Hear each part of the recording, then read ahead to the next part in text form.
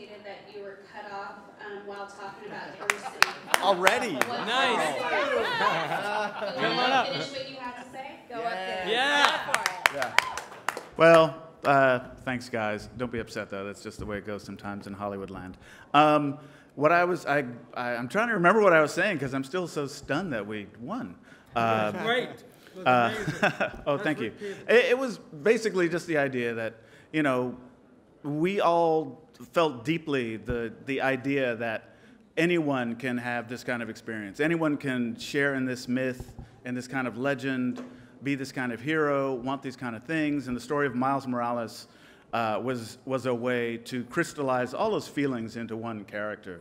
This, you know, African-American Puerto Rican kid from Brooklyn. We all started with a fantastic vision that Phil Lord laid out, and from his very first treatment, really, a vision of what this movie could be was there, and I think that's what made us all sign on and want to give our all to the idea.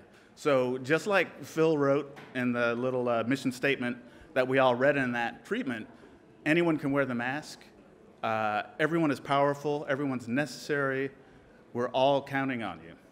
And that's the spirit of this movie, and it really touches and moves all of us that people are taking that message to heart.